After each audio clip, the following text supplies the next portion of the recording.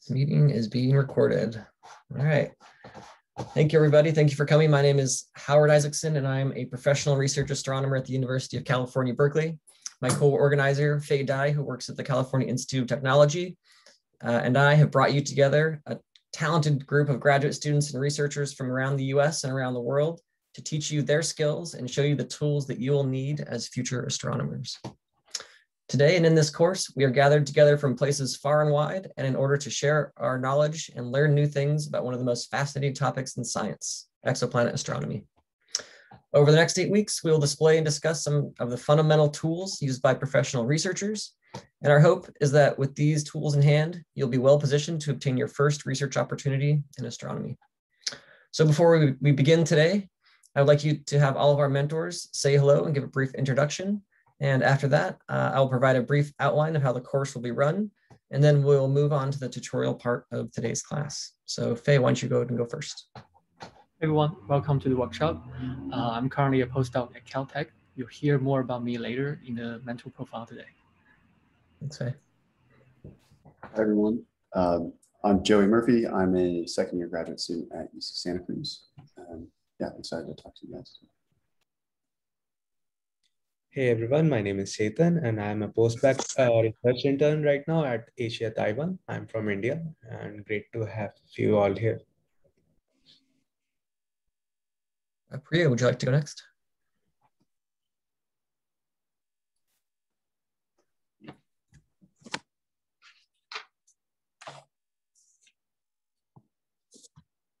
You're on mute, you gotta unmute yourself. There you go. Hi everyone, I'm Priya Hassan. I'm a professor at a university in India, and I'm happy here to be mentoring you all. Thank you. All right. Isaac, you're up next. Hi everyone, my name is Isaac. I'm a third-year grad student at the University of Michigan. I did this course last year too, and it was a lot of fun. So I hope you all enjoy. Thanks for coming back. Emily, you're next. Hello, welcome to this workshop. My name is Emily. I am a first-year master's student from the University of California, Riverside, and I look forward to working with all of you. Thanks, Emily. Corey. Hi all, my name is Corey Beard. I'm a third year, finishing up my third year, starting my fourth year at University of California, Irvine. Thanks, Corey. Jack. Hi everyone, I'm Jack. I'm also a third year going to fourth at University of California, Irvine. And Alex. Hey everybody, my name is Alex. I'm a second year going on to third year graduate student at the University of Kansas, and I'm very happy to work with you all for the next few weeks. Thanks all. Now that you've met our mentors, just say a couple more things and then we'll be officially starting here. So let's see, you'll have a chance to hear from our mentors on technical topics as they'll be leading the tutorials each week. At the end of each lecture, you'll have a chance to hear 2 profiles of our mentors to have a little get to know you. As they share their stories about how they made their way into astronomy, you may find some similarities with your own paths and be inspired that way.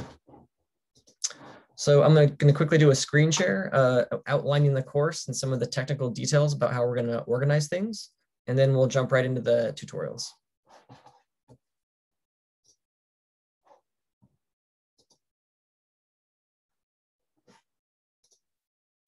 All right, I'm sharing a screen here. This is the Intro to Astro 2021 GitHub repository. This is all open source software, it's all open source material that we're going to use to organize the course. Each week is broken down into a different folder. Below, there's an overview of the course. If you haven't looked at the website yet, go ahead and give it a view. On week 1, we have a couple of tutorials that we'll be going through. We'll be going through Unix and Git. We'll be talking about Python and Jupyter, and then we'll be having a guide to how to read technical papers. The purpose for this is that every week we'll have an assigned paper for you to read, and then someone will present that paper, one of the mentors will, in order to help give you an idea, a little bit more in-depth analysis of those papers. We also have the Piazza platform available. So please use this to ask questions about the different tutorials that are online, ask questions to the mentors about how they got into astronomy or questions like that. And I prefer if you use Piazza over email because we all have an opportunity to answer the questions if you post them here. There'll also be random postings about videos that we like or different kind of lectures that are recorded online that we want to point you to. So keep an eye out on Piazza, and you can adjust your email options accordingly to get as many updates as you'd like. All right, stop share. So without further ado, I'm going to hand off to our first presenter, Joey Murphy.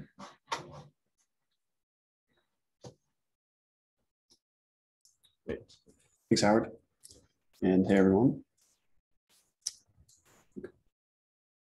Yeah, so my name is Joey Murphy, and I am, like I mentioned, a second-year graduate student at UC Santa Cruz, interested in exoplanets. And today, to sort of start off the summer, I'll be doing a quick introduction on two sort of related and essential tools or topics that you should be familiar with because they'll really help you in terms of scientific computing and getting into research. So this might be a bit of a review for some of you, but that's okay. There's always more to learn, always good to hear these things again.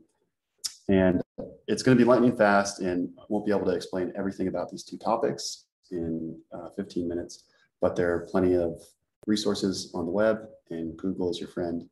And you'll also practice some of the skills that we'll talk about and learn about new ones that we didn't have a chance to cover today with the assignments that you'll do this week. Okay, so I'm going to be talking about Unix and Git. And just to start off, what is Unix? Well, you might have heard people mention Unix before, or Linux. Unix is the first portable operating system, essentially. It was developed back in the 70s. And by portable, I mean that it is able to be distributed on different or used across different computing platforms. So someone using iOS, for example, could use it. Somebody using Android could also run Unix. And that's because it's written in the C programming language, which makes it portable, but also very fast. And like I mentioned, there are today many Unix-like alternatives, including Linux. So you might hear people mention some of these names. Basically, Unix is an operating system, and I'll be using Mac OS as sort of an example today because that's what I use. But Unix is an operating system, so it basically facilitates the interaction on your local machine between the software and the hardware. So the way we interact with Unix is via a shell. And so Mac, for example, uses Bash, or other more recent releases of Mac OS use a different shell called Z shell. And there's an application on Mac, for example, called Terminal that provides a command line interface for passing commands to Unix and then getting output from your machine. So this is kind of like the lowest level way to interact with your computer's operating system. And we'll go through some examples of how to do this in a second. But I could even do this. I wrote these slides up in a Jupyter notebook, which you'll learn about in just a minute. But I can even do this in these Jupyter notebook cells by invoking this bash magic command. And so here is a common Unix command that you'll probably end up using all the time, pwd, which prints your working directory. And it basically tells you where in the whole file system of your computer are you currently located. Similarly, there's a command ls that you'll use all the time, which lists the contents of your current working directory. So it lists, here I have some subdirectory called images, and then this IPython notebook and the HTML file containing the slides. Okay, so we're interacting with Unix by passing it command line arguments. And this is just a screenshot of what that would look like in terminal, but we'll go through and do a live example in just a second. Okay, so I'm gonna just cover right now a handful of sort of essential Unix commands that are good to know. Don't worry about memorizing them all right now. You can go back and refer to these slides later.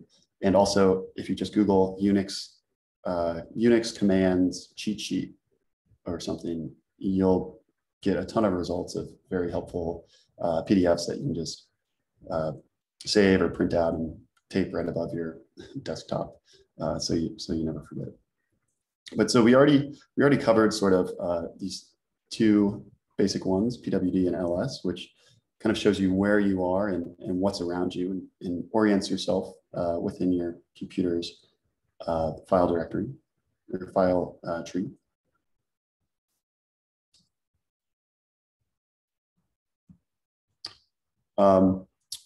Other useful commands include the manual command. So man will tell you, it'll give you useful information on if you have questions about how a command works. So if you want to understand some of the different options you can pass to ls, for example, you can do man ls, and then it'll give you a useful documentation page with examples of how to use that command. And then now that we've found out where we are in our computer's file system, you can use the cd command, change directory, to move around within that system. So for example, if we had some subdirectory called data, and we wanted to go in there and look around at all the data files we collected on our most recent observing run, we would change directory cd into data. Okay.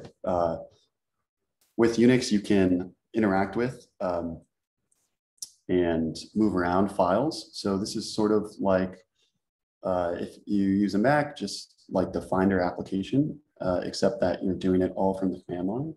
So you're not doing it with a graphical user interface. You're just using it, making all of these changes and making these commands from the command line. But I won't just read the words off the page here, but I will note that because you're working a little more closely to the operating system than through an application like Finder, for example, on Mac, if you delete something, it's a lot harder to, in many cases, you can't recover what you deleted.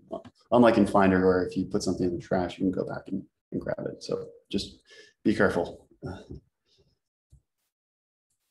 And then you can use Unix commands to do more complicated things like search for substrings in different files. And you can also even combine Unix commands with the pipe operator, for example. So the pipe operator can send the output from one command, like ls, and send that to be the input for another command, like grep. So a useful example I always have for using grep and the pipe operator is when I'm checking if I've already installed a Python package or if I need to install it. So I'll do something like pip freeze, pipe, grep, and then the Python package that I want to look for, or something like if you're using conda list, grep. And then that'll tell you what version of that Python package you have if it's already been installed. Okay, and more Unix commands for writing to or inspecting files from the command line, which can be convenient. And as we'll work in an example in a minute, this can be useful if you're doing repetitive tasks and you need to combine these commands in a script, for example, if you're writing enumerated output or something to file, and you don't want to do that all by hand. So, okay, like I said, I'm just going to breeze through all of these real quick, and you can go back and refer to the slides afterwards, but let's just see some of these commands in action. So I have this little exercise for myself that you can all follow along with. And so our objective here is to just create some new directory named foo_dir. We'll cd into that directory, write a hello world message in a text file from the command line, show the contents of that text file, make a copy of it, and then place the copy in a new subdirectory. Okay, so a couple different steps there, but let's see if we can do it, what it looks like in Unix. Okay, So here we go. First thing I'm gonna do, I always kind of try to orient myself here. I'm just gonna print my working directory to see where I'm at. Okay, this is the path of my current working directory, and that looks good to me. And also ls just to see what's already in here. So some slides, some subdirectories that aren't super important right now, but okay, this all looks good. So the first thing to do is to create a new directory named foodir. So I'm going to do make dir foodir. Now if I do ls, and I'm going to append these additional options to it just to give myself a nicely formatted output, I see foodir is now a subdirectory that we just created. And these different options, you can read about them on the ls man page, but L gives us this long extended output. T sorts everything by the time it was last edited, and R makes sure the newest thing is at the bottom. Okay, so now we're going to cd into foodir. And we are going to write a hello world text file from command line. So I remember there was this command called cat, and then the greater than operator. Let's call the text file foo.text. And now cat plus the greater than symbol will take input from us directly from standard input. So just type right here, I'll hit enter and then Control D to get out. And now let's see if that actually worked. Okay, cool. Yeah, so I'm just using the more command to display the contents of the foo.txt file, and it looks like it worked. Great. Okay, so now the next step is to make a copy of this text file. Let's just check. Yeah, this is the only file in our current working directory right now. So we'll do cp foo.txt, and let's just call it foo copy. And now if I do ls again, we have both foo and foo copy should say the same thing. And now we're going to place that copy in a new subdirectory. So make dir foo subdir, and then move foo copy. CD in the foo subdir. Unless there's our copy. Okay.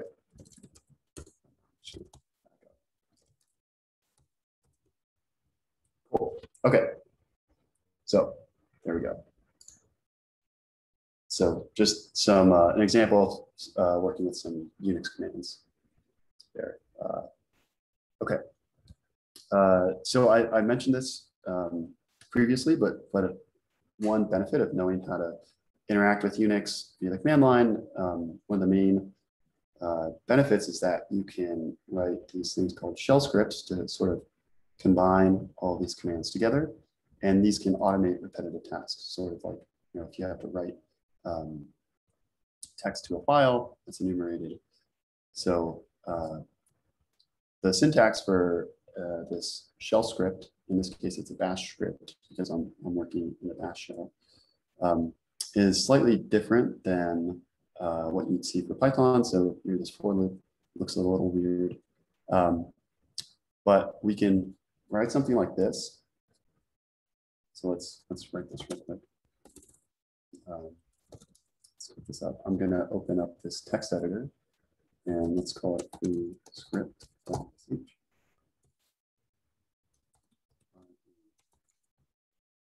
So we're in a for loop, do, and now I'll let you on your own try to think about what this script will output before I run it.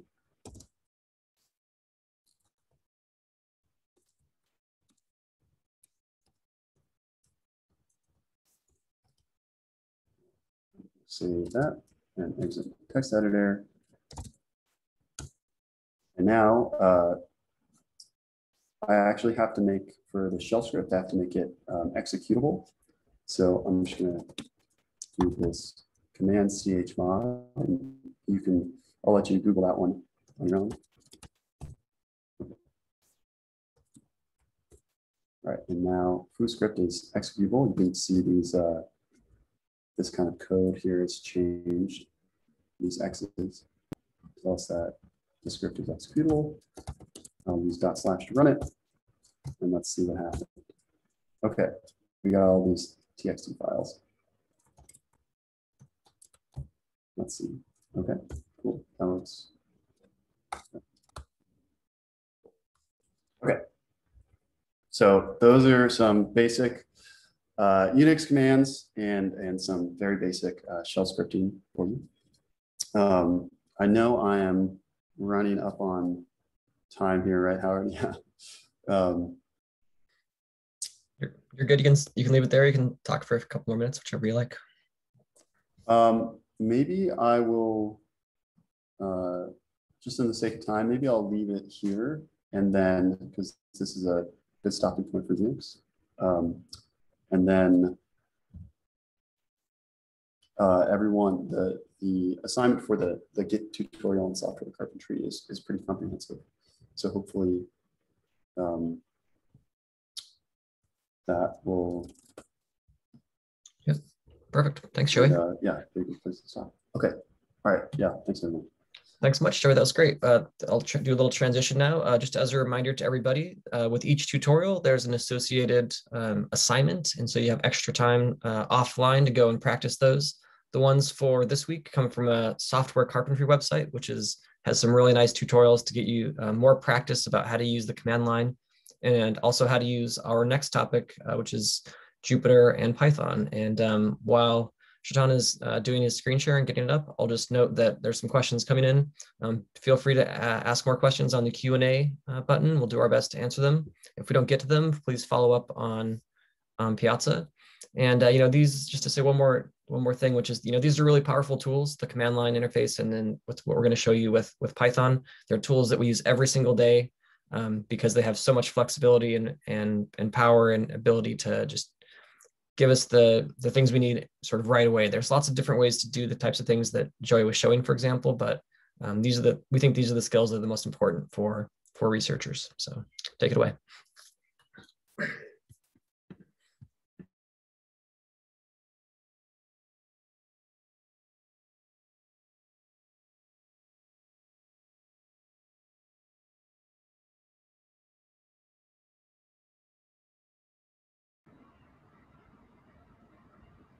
Jake, you're muted.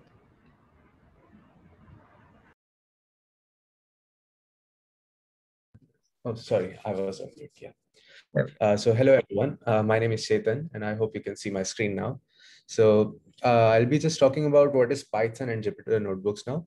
And I'll be telling you in very layman terms about Python, about text editors, Jupyter notebooks, and also platforms like Colab and Jupyter Lab. And then we'll be moving on to the software carpentry workshop that just Howard and talked about. So this is the main aim for this tutorial. So that is your assignment as well. So like starting off, what is Python itself? So we just saw Unix, and it was an operating system, and the shell scripts were the kind of way for us to interact with the operating system. But Python here is a bit different. So Python is a very high level programming language. So it can also be used for many computing tasks. And it has a particular syntax, just like Unix. So if I want to say, write my name on the screen, I'll just simply go and write print and then use these parentheses and these inverted commas and then write my name. So this is a very particular syntax that I have to follow to get my name on my screen. And then there are statement groupings in Python, so that just like Joey just showed you that we used a for loop, and the statements were grouped using indentations and new lines. And also new commands are used using new lines. So this is about how we write Python, but what exactly is Python is it's a high level programming language. And why is it so? So there are two basic reasons. So one of it is that it's an object-oriented programming language. So it is to say in simple words that we can make objects that are reproducible and that makes our codes more structured. And that has some certain set of properties that we can use. And secondly, it is an interpreted language. And this is something that you'll be hearing about a lot going on. So this means that Python takes one line of code that we write at a time, and then it converts it into a machine language. And then it executes that line before going on to the next line. So this is how interpreted languages work. This is in opposition to the compiled languages that are C, C++, or Java, if you have heard about them. So those take all the commands at once, convert them all at machine code that the computer understands, and then execute them all at once. Then what is exactly the difference between the Unix scripts and Python scripts? So Unix script like directly communicates with the operating system, as Joy just told you. But Python adds in a huge level of abstraction so that we can make code that is more complex for the computation and for the functionalities, but it is easier for us to write than Unix. So it is a very powerful and diverse language. So I'll just I have made this Jupyter notebook so that you can all read about this in more detail. And I have also had many, I have also included many links so that you can read more into more detail. So I'll just be going ahead with the Anaconda distribution. So Howard mailed you that we'll need an Anaconda distribution. And if you have not already downloaded it, you can download it using these links, or these documentation would be very helpful for you if you are stuck somewhere, or you can always ask your questions on Piazza. But what is exactly a distribution? So for that, we'll need to understand what are functions, modules, and packages in Python. So a block of commands in Python that is written together, it takes an input, it does something, like it does a task, and it returns an output. This whole thing, this block of commands can be called a function in Python. For example, the print statement that we just used. It is a function that takes in my name or a number or anything as an input, and it does this task of printing that onto my screen. And it also outputs a number based on if it was successful or if it wasn't successful.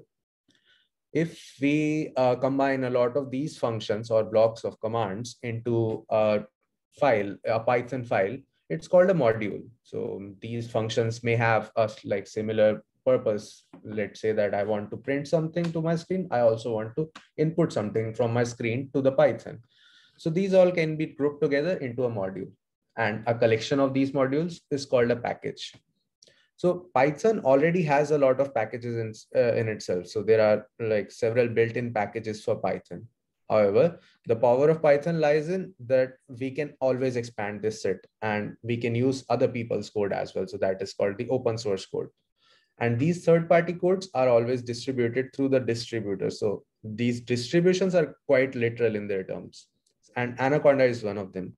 So Anaconda packs in several of these packages and modules into one distribution so that we don't have to install them all separately. And we can just go ahead with our Pythons and we can do the astronomical data analysis very easily without having to install a lot of libraries individually. Further, there is one more use for Jupyter for the Anaconda distribution, is it creates virtual spaces for you to work on. So these are the virtual environments.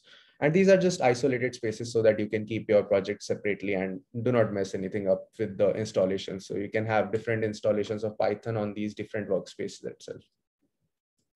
Now let's go on, and I'll be just showing you a quick demo of how we can use the terminal to use Python like we just saw with the Unix.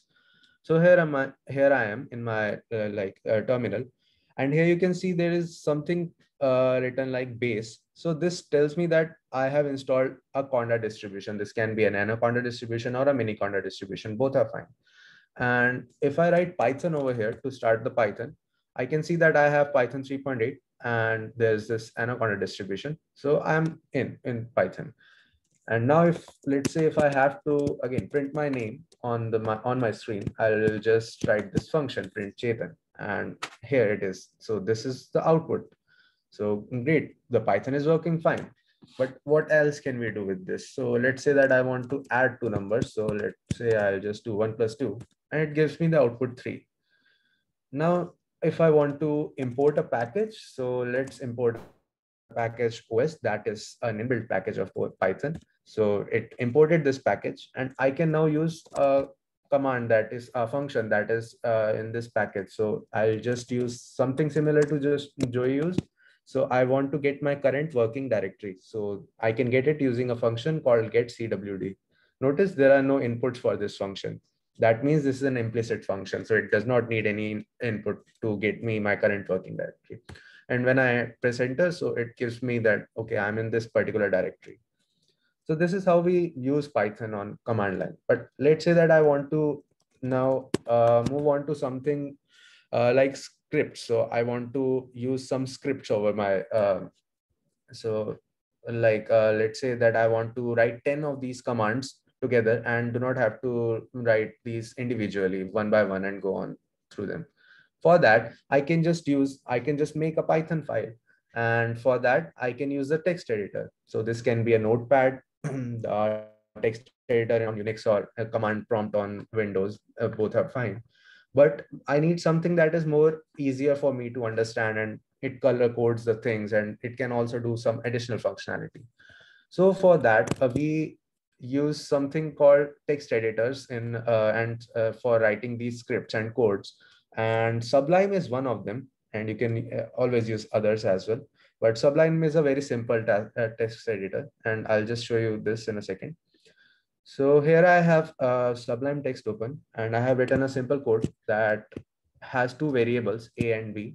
So variables are just basically spaces in our memory that takes on a name, that is A and B here, and takes on a number. So takes on a value 7 or 3, or it can be a name as well, a string. And then I want to do some arithmetic operations such as sum, difference, division, and multiplication on these. I just write this all in a text editor and save it as a Python file. What advantage of text editor we can see is, first of all, it color codes things, so it is easier for us to read this code.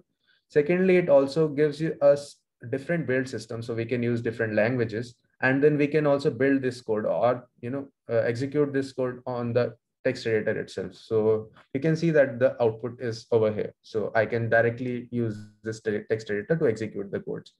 But now let's say that I want to go the conventional way and use my terminal to execute this code. So I'll just write Python and then the code name. So it was intro.py, and .py is the extension for Python codes. So it does the same thing. It gives me the outputs, right? So this is what text editors are. But now let's move on to something more interactive. So something where I can write some text also, and also include some images. So that is what Jupyter notebooks are. So let's go on ahead with the Jupyter notebooks. So what you were seeing earlier, it was a Jupyter notebook in itself. So these are just interactive notebooks that we can write some code into, and also include some text, some headings, some subheadings, and some images also here. So to open one, we can just go onto the terminal and write Jupyter notebook. Notice we are outside of Python right now to open this. So this opens up in my browser, and it is locally hosted, so it is not on the internet. And this shows me my current working directories, folders, and subfolders. So it gives me my folder structure. And if I want to just go on and use already existing file, a Python notebook file, that is interactive Python notebook file, IPYNB file, I can just go on and click over here. But for now, let's say that I want to make a new one. So I'll just go ahead and click on this new button and select the version that I want. So I'll use the base Conda version. And here I am. So I have a new notebook. On the top, we have the name of this notebook. So let's say that it's intro to Python. And now let's say that I want to just write some code over here. So this is a cell block. And I can write any code that I want. So let's say that I want to print hi. I can write this over here, and I can execute this code using this button run, or using the shortcuts that are shift plus enter. I can also make some text over here. So let me add a new cell using this plus button and move this up over here. So this is a text. And then I'll just convert this type of the cell from here, from code to markdown, and press shift plus enter, or press the run button. And I can make a text like this. Now, if I want to make it a heading or subheading, I'll just use hashtags in the front. So this is a heading. And here I get a heading. If I want a subheading or a subheading, I'll just keep on adding these hashtags. So this will just make the size smaller and smaller. So this is how we can use an interactive Python notebook or a Jupyter notebook. Now let's just copy paste the code. So I have here copy pasted the code that we just ran over there. And if I run this code, we can see that we get the same output over here that we got on our files, on our command prompt or on our text editor. And now let's say that I want to use these same variables A and B over my whole notebook and want to do something different. So I'll just have a new cell and calculate the remainder. So I just calculated A%B, which is the remainder operator in Python and in any language. So it gives the remainder. That means that A and B is known to the whole notebook. And I can also like import libraries. And if I were to check how to like see what is a particular functionality, I can just use this question mark on front of the function name, and it gives me what input does it take, what output does it take, and what is the function exactly doing. So it gives me the documentation that I need. Moving on ahead. So let's just see the power of Python. We just talked about how powerful Python is. So I have made these 2 blocks of code here, and these are just, you can see that these are around 20 lines of code.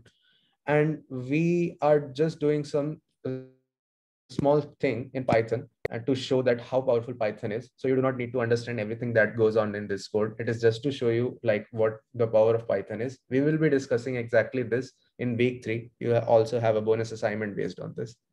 So don't worry if you don't understand everything over here. But here I am importing the libraries first, and then I am taking in 20,000 rows of data with 97 columns. So you can already see that this is a huge chunk of data that I am all loading into my Python. And I'm loading into a variable, and then I'm plotting. This is the closest 20,000 stars that I got from the Gaia data archive. And I'm plotting these based on the right ascension and declination, which are just the positional coordinates of the stars on the sky. And as you can see, if I press run, it runs in less than a second on my computer, and it plots all these stars. And let's move on ahead and just use more power of this Python. So here I am just plotting the same thing in 3D, and it is interactive. So if I run this code, this also takes less than a second, and I can see that I have plotted some stars. So these are just stars that are plotted with a right ascension, declination, and as well as distance from the Earth. And these are color coded based on their effective stellar temperature as an analog, and they are sized according to their radius. So as you can see, I can also interact with this. I can zoom in over here. I can just tilt it so that I can see how these are varying with the RA index or the distance. So this is just a small example, like how powerful Python is, and we can always write 10 lines of code and execute it in less than a second to have something incredibly great like this. So moving on to the next part, this is about Google Colab and Jupyter Lab. So Google Colab and Jupyter Lab, these both are two internet interfaces for using these Jupyter notebooks. So I have opened up Google Colab over here. So this is obviously provided by Google, and we can open our Jupyter notebooks over here or make our new notebooks over this. So the main benefit of this is that we do not need any resource from our own local computer. We do not need to install anything on our local computer. We can just use it on the internet, and it just connects it. It also gives you some RAM and some disk space on the internet, and we can just run our code. So here is just a small example notebook by Google itself. So you can just check this out. This comes in first. And if I run this code, it will just load my output into the same notebook. So as you can see, it just multiplied these numbers. And we can also add our files over here. So we can upload our files and do some processing over here. We get some RAM and disk on the cloud. So you can also check these out, like what RAM and disk you are getting. And also you can upgrade it, but that's a paid version. And similar is Jupyter Lab. So, okay, think I need to refresh this. Yeah. So Jupyter Lab is something provided by the project Jupyter. It also does the same thing, and it gives you a Jupyter notebook on the internet. And you can also use it similar to Google Collaboratory. So whatever you prefer. This is more in a format like a Jupyter notebook, but it has the same things. So I guess it is taking some time. So you can check this out on your own. I have included those links in the notebook.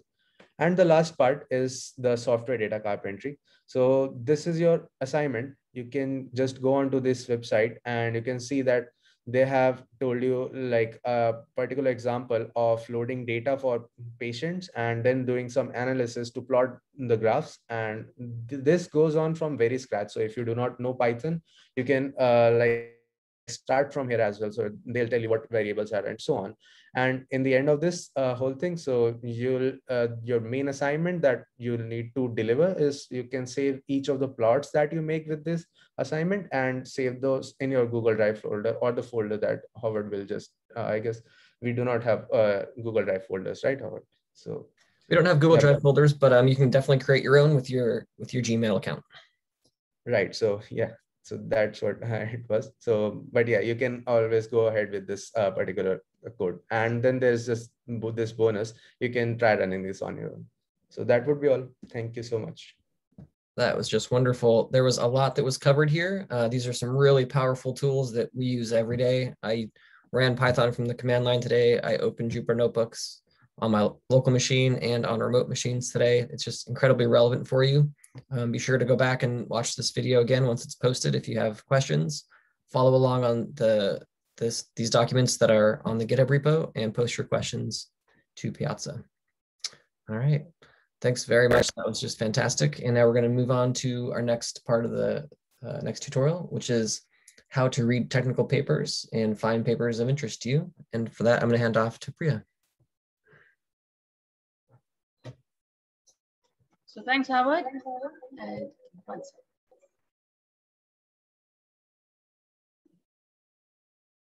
Okay. So it's fine, right? Everyone's audible? There's an echo at the moment. Yeah. I think it's fine right now. Yeah. Better. Okay. Yeah. So I'm now going to be talking about something slightly different, which is actually how do you look for scientific papers, right? And one second. Yeah. Okay. So so the repository which actually has scientific papers is called the Astrophysics Data System, or the ADS. Okay. So yeah. So first of all, I mean, this is but obvious, but I've just mentioned it, that why do we actually publish, right? Basically because you want to transfer information. And for centuries, you had a vast body of scholarly literature available. But now scientific literature is much better organized in the form of electronic media, which actually gives you capabilities to intelligently do data mining, discover patterns, and actually query it in a very effective way, right? So there is what is called the ADS, the Astrophysics Data System, which is supported by NASA, by SAO. And it is actually a digital library portal for researchers in astronomy and physics, which is operated by the Smithsonian Astrophysical Observatory at Boston, right? So this is at the center of astrophysics, which actually holds the center for all this. And it has 15 million records of various publications, which include astronomy, astrophysics, physics, data science, and includes all archive reprints. So I'll also briefly talk about archive reprints. This is one of a very important repository of articles where you also have articles pre-published. Once they are accepted, an author can actually upload their articles onto the archives. So it gets accessible to people before the publication. And as well as you could have a lot of other sources which are just directly published on the archives. They may not be published into regular articles also. And these are organized in a very well way where you have the abstract, the full text, etc. And so when you're actually querying it, you actually have two forms. One is the classic one and the modern one. So the classic one is which was there obviously, which has limited capabilities. But though the modern one has already been introduced, there's still a lot of people who are comfortable only with the classic one. And that's how the classic one is also available. Though the modern one is actually the one that you guys should actually move on to, because that has a lot of capabilities. So the classic one was announced to be going away a long time back, but there's still a lot of people who support it. And I'll show you an interactive session where we actually use the form and this thing, as well as the modern form, which has more functionalities and features. And we'll talk. So I'll first show you these things and then we'll actually run it. So the classic form, which was the one which was originally there, you can actually search for a paper by giving the author's name, or say the object, if you know the astronomical name of the object, say a galaxy M51 or something. Publication dates, the titles, you could search for it with an and or key. So depending upon how much of information you know about the paper, you can actually use that. And so this is the classic form. You can actually give it in this way.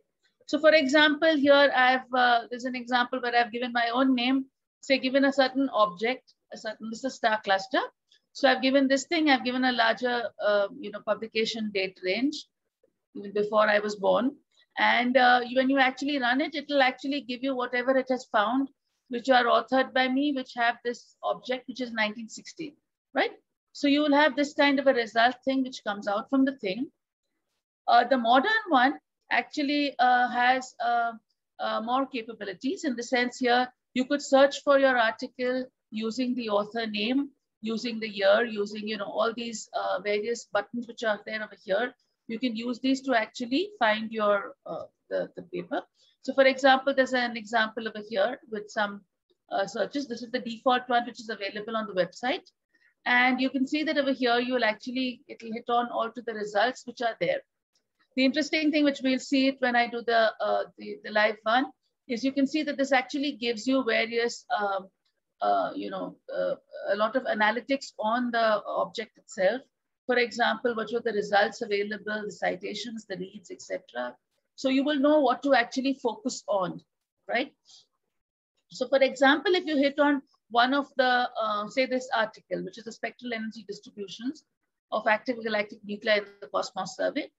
If you went in for this, you will actually see that you will actually get a whole listing for it, in the sense, for this particular article, you can see what were the citations, what were the references for this article. I hope it's clear what's the difference between this. These are the references in the article that the article has referred to. And the citations are people who have actually used this article for their work, right? So you can actually see this. It also tells you what are the data products. Sometimes, for example, supposing in this paper, you actually did spectral energy distributions or SEDs for these objects. So these would already, so you have objects like this. So some of them can be accessed using these various data sources, right? So there is the NED, there's the SIMBAT. These are different data sources where you can actually get astronomical data from. So if I want to see the outputs of this paper, right, for various objects, I can actually use these data products to actually, get this data, download it, and analyze it if I want to, or do whatever I want to this thing, as well as associated work. So in this sense, what happens is it gives you everything you would want to need to know about this paper particularly, right? The third option is paper form, which is a very simple one, is that if you actually know which paper you are looking for, you don't need to go in for all these details of the classic, modern form, etc. But here, for example, we actually know what was the publication, for example, the year, the volume, etc. You directly search for it over here, so you don't have to look around for other sources of data. So, for example, I've just given another example over here. We'll see it in the live also. This is the kind of queries you will get, right? So we'll go on to that in a minute. And this is the archive form. I'll show that to you also in this thing. And the other important feature, which I will also show you in the demo, would be making your own library. So for example, in the ADS, what happens is once you get into research, you will see that you will actually get lost in the amount of papers available on a particular area, right? So at the ADS, you can have your own login, And with your own login, you can actually add a library of your own where you can categorize it into, for example, here, I've made a category called Gaia Machine Learning, and I can use this to actually add on papers to this thing from which I can, sort out my references so that I can do it in a better way. So another thing is that all this literature is also linked to what are called virtual observatory tools, which we cover later on, where you can directly use the data which you got from these papers, etc., to plot as well as do some analysis on, right? So I will stop with this.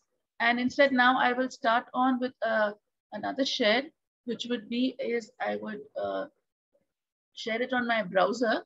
So yeah, so let's go here. And so I will actually show you the website which I was talking about. So you'll go to ads.harvard.edu. Okay, this is the website where you have the ADS posted, right? So this is the ADS, and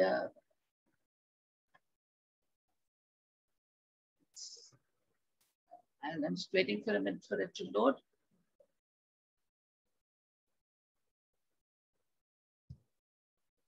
So essentially over here, what you'll see is what I was showing you, the classic form, the modern form, as well as the paper form.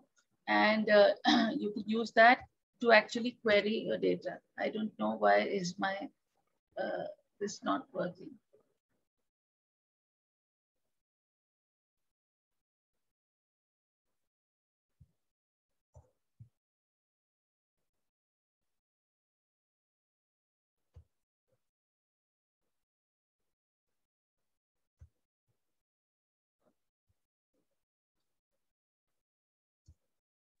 Perhaps just use the the new one, which is the ui.ads.harvard.edu. That's the modern. I'm not too sure why this is happening like this, but just give me a minute.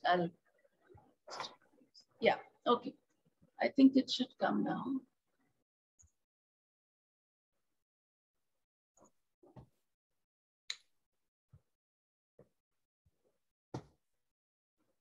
I think the issue might be the problem with live demos, that sometimes there is an issue.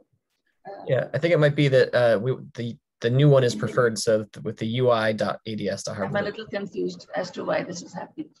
So maybe I can, so this thing is actually shared with you all on GitHub. Okay, yeah, so great. So here you can see this is the classic form which I was talking to you about, or the modern form. So I'll talk about the modern one because like I said, that's what you all need to be familiar with. So you can see that there are recommendations over here. This is basically showing you the syntax which you have to actually use if you are trying to use this, right? So you will use it like this, and let's say you search. So let me take an author search. So I've taken in this author search, and you could actually search for it, and you can see here it's showing me all what I showed you in the display itself, which is showing me actually all the files which are there authored by this author, right? And like I said, it's actually showing me the publications which were done here by refereed and non-refereed publications of the same author. I can see the numbers over here. I can actually even see the citations, that how have the citations changed for this. We'll not go into the details of what's H-index, etc., but it is a measure of citations. It also shows you the amount of reads which have been there for various papers. You can actually, like I showed you, for example, we got into this single publication. You can click onto this and actually see the various data products or the things associated with it. For example, if I want to see the citations, people who have used this paper, I can see it in this way. For example, I see that this paper has used it. It's a new paper. So I can actually now query into this paper and actually see things. You can see that this paper has, there is an access to the publisher, but the publisher one is often a paid one. So if you do not belong to a place where there's a paid subscription, then the advantage is you can then look for the archives, which I was talking to you about. You can go for the archives, and the archives is free. So you can actually click on this, and from here you will get access to the article as it is from the archive. This is this is an accepted article. This is pre-publication. So you can actually have a look at what is it available over here, right? And so now what you see is it's loading from the archives. So the archive article has everything that's there for the final publication. The only difference is basically the formatting. But otherwise, all the information which is there in the final article is present on the archives. So specifically for people who belong to places where you do not have a paid subscription, which is expensive, the archives is your savior, which actually gives you access to everything. And that's what we essentially use. So here you see, this is the archive article. This has been accepted in astronomy and astrophysics, and you can actually see everything available over here. So it's all available from here. This you can download it and take it and read, right? And so that's your access to this. Similarly, if I want to actually have a look at any of the data, I can check on the data also from here, right? So I'll go back over here. I think I'm running out of time, so I will just hurry up. And the archives, the website is given to you all. The other thing is, I'll just go on to this. And over here, you can see is you can actually, sign up. You can sign up and have a sign up for yourself to create your own account, giving your email address as well as a password. This is very simple. You re-enter the password. And once you log in, right, with your details, for example, you see I already have a login. So I will log in with my details. You can see over here, I have my account. And over here, I can actually, have access to my, to my library, where I can actually put my things as I want. So this is it. I think I should stop over here, right? I've already overshot. Whenever you're ready. Whenever you're ready. Yep. So y'all finished? That was wonderful. So I was using ADS earlier today. I added some papers to my library. I have an account that I use to send me an email each day that has all my favorite papers in it for all my favorite topics. And a real fun thing that you might do is use ADS to search some of the mentors on your course today here, because you might see that they have some recent work that they're a part of. And so that might be a good fun way you can test out ADS.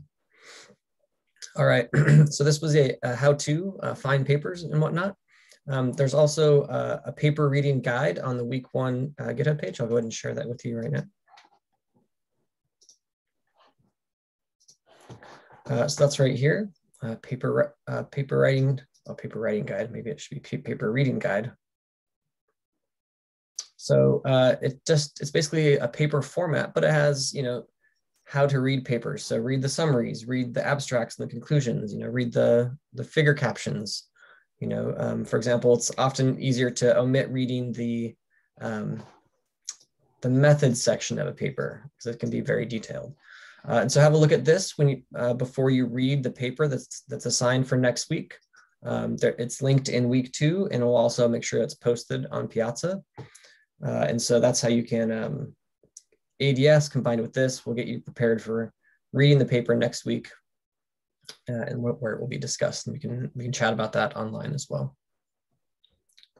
All right, so we're just kind of finishing up here the last tutorial, and now we're going to transition really quickly into just a brief little sort of who we are. So Faye and I are going to go first in terms of this week. We'll have a couple mentors be online each week to talk about sort of their background in astronomy. Faye, would you like to go first? Sure. All right, take it away. Hi everyone, my name is Faye. I'm currently a postdoc at Caltech. And similar to many mentors in this workshop, I work in the field of exoplanets. I'm broadly interested in the composition, orbital architecture, and atmospheric loss of exoplanets. So just a bit about myself. I grew up in China, and at the age of 15, I received a scholarship to study at Singapore for high school. And that's where I got interested in astronomy. I joined the school's astronomy club. And one of the benefits of being near the equator is that you could see almost the entire night sky. So we had an 8-inch Schmidt Cassegrain telescope and we often went on all night long, so-called Messier marathons, during which you try to observe as many Messier objects as possible. So in 2010, I went to University of Cambridge for undergrad, where I also discovered some interest in geology and evolutionary biology. So I still remember the day during one of our geology class that we had a hands-on session with Martian meteorites. So we could tell the meteorites were from Mars because the composition and the small air bubbles contained almost the same isotopic composition from in situ measurements. And I also remember from one of the biology class, was totally blown away by a theory called vegetation rafting. If you haven't heard about this, you should definitely look it up. Very briefly, this says that the monkeys that we see in South America are actually genetic descendants of monkeys in Africa, but there's no fossil records for how these monkeys migrated on land. So the only remaining theory is that the monkeys somehow had to sail the Atlantic back then from Africa to South America on something like a tree trunk. So I was really fascinated by both geology and evolutionary biology, and also my long-lasting interest in astronomy all led me to the field of exoplanets. So maybe I can share some of my experience about summer projects. So I did my first summer research during my sophomore year. Similar to many of you, I had basically no idea how to code, and I do not know how to find scientific papers. So I actually remember I had to spend a whole week just figuring out how to read a FITS format file during my coding exercise. So that summer, I had to spend a lot of time looking up the information that we will cover in this workshop. But during my next year's summer project, I was much more prepared and I could get some science down. So here we are. I'm really glad we are reaching out to many of you. And don't worry if you are totally new to the field or you have no prior coding experience. We are started there and we're here to learn together. So just pay attention in class and do the assignments and ask a lot of questions on Piazza. I'm sure you succeed future. Sounds good. Thanks, Faye. Appreciate it. And then, Faye's just one of the many stories that we're going to hear about how we all were inspired to become astronomers, and maybe you'll find something you can relate to in all of that.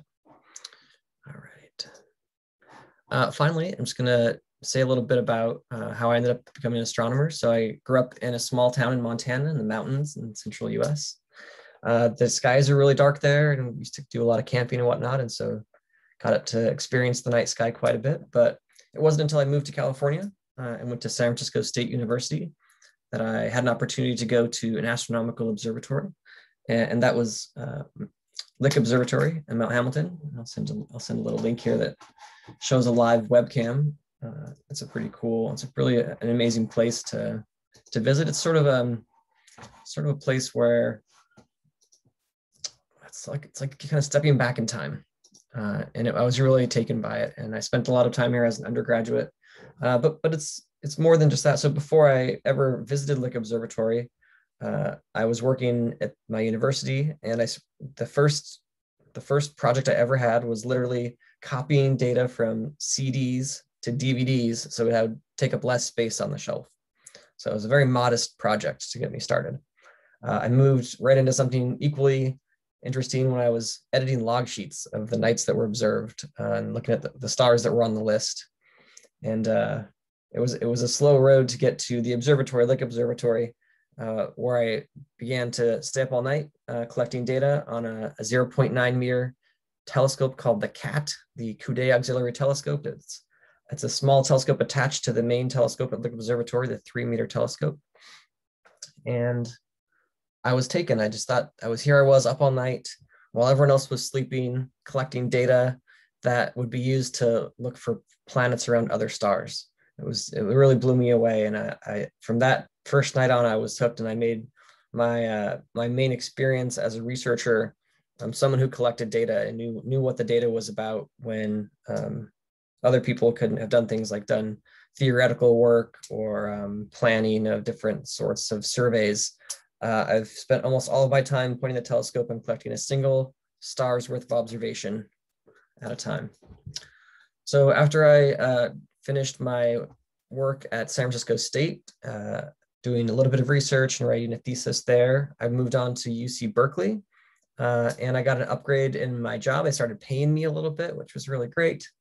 And I got a bigger telescope. So I got to go to the Keck telescope. And here's a link to Keck Observatory, which is where I spend a lot of my time intellectually thinking about it. I've been there before, but I don't actually spend a lot of time there. And there's a wonderful website called the Mauna Kea Weather Center where you can peek in and look at the weather there. And over the course of the last 12 years, I've spent over 400 nights collecting data on the telescope, all remotely through similar Zoom meetings like this, and with VNC connections, virtual network connections, where I can control the telescope and the instrument from work. And that's collecting data at the telescope and being a part of the science that end up on the archive, that end up in newspapers, that ends up in textbooks, has really been a special part of what I sort of take as my own astronomy identity. And I was telling everyone, one of my favorite things to share with people in astronomy or outside of astronomy is that when you're at the telescope, for example, and you crunch that little bit of data, you run that little bit of reduction routine, for a little while, you may know something that no one else in the world knows, because no one else has this data. No one has access to it. It hasn't been plotted up. It hasn't been written in a paper. It hasn't been refereed or put in a press release or anything else. It's just that little bit of knowledge that will someday get out into the world, but for now is just your bit of knowledge. And that's a really special thing for me. So that's it for this week. Stay tuned for next week. If you feel like this was too easy for you this week, stay tuned. We have many challenging topics ahead. If you feel like it was too difficult, then work really hard to get caught up. We can all do this together via Piazza with all of our help mentors and our fellow students helping us along. I really appreciate everyone coming today, and especially a thank you to Joey, Chetan, and Priya who led the tutorials. There'll be more tutorials next week. Stay tuned, stay safe. Thanks, everybody.